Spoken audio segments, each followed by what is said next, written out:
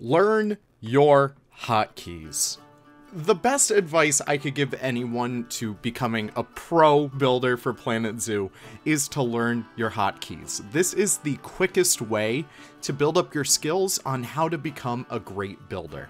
Efficiency is the name of the game when it comes to building in Planet Zoo. You don't want to spend your time diddling around when you could be building some of the best damn things you've ever made in your entire life. If you're constantly fiddling with buttons, constantly clicking things on the tab on the side, you're gonna end up eating out your own time, and really when all things are said and done, that's time that you could spend actually building.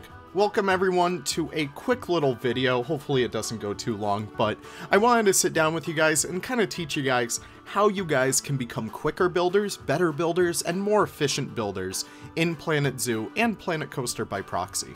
I have many people oftentimes asking me how I become such a good builder, if there's any like classes I took.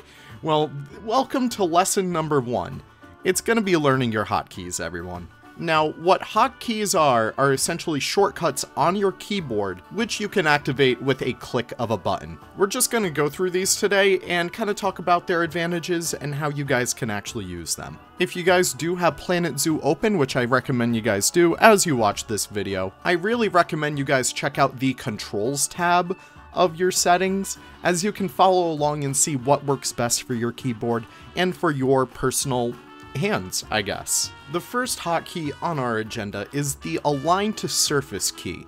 This is going to be V on your standard keyboard. Now, aligning an item to the surface is always a really awesome thing to do, especially when you want to orient something the right way.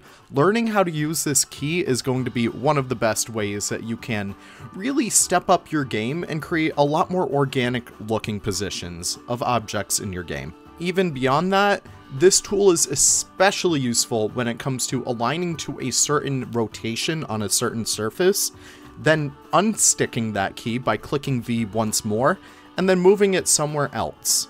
Take, for example, the tropical rock over here.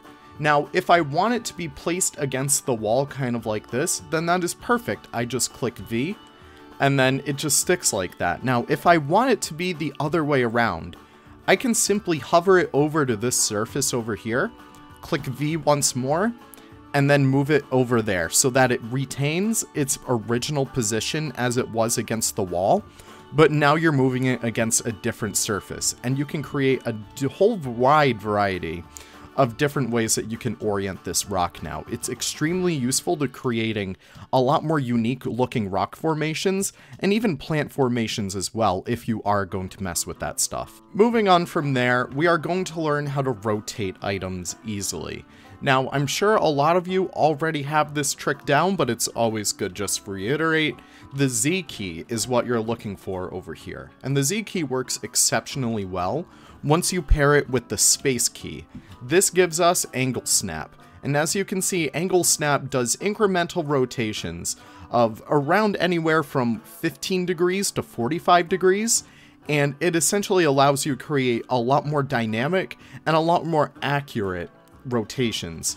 So say for example, if you are hoping to have, let's just say, I don't know, 1 meter wood panel, and if you are trying to create something that needs to be very, very precise, you can turn on angle snap as it already is over here with the space bar. You could see it kind of like activates and reactivates over there, and then turn it incrementally every so often. And then by doing that, you are able to create these lovely little rotations and keep it very accurate to what angles really are in the game.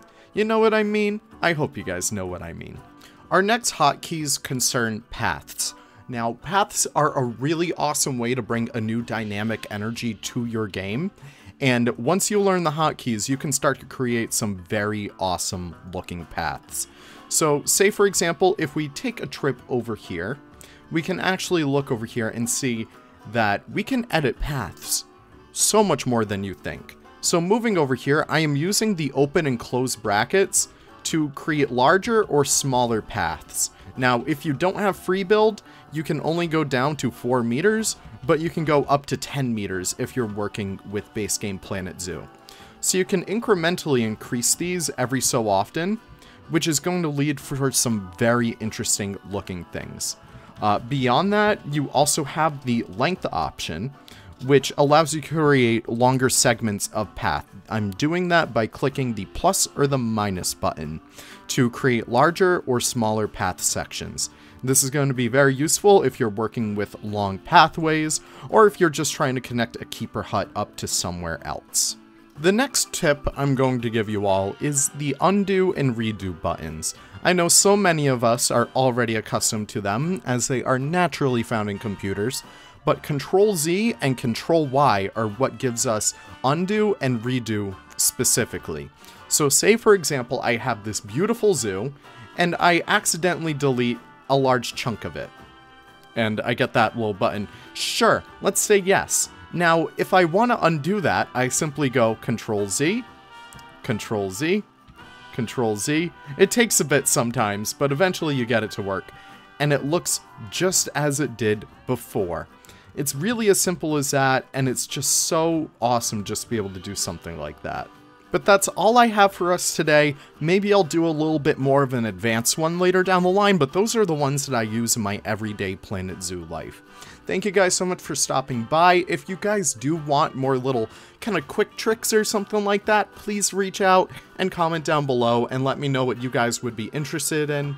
I always do love to see people who just say that my videos help them build better, and I really want to make sure that I'm helping everyone learn how to build the best that they can in Planet Zoo. So thank you all so much for stopping by. I really do appreciate it, and I can't wait to see you all in the next video. Take care and have the most wonderful of wonderful days. Goodbye now.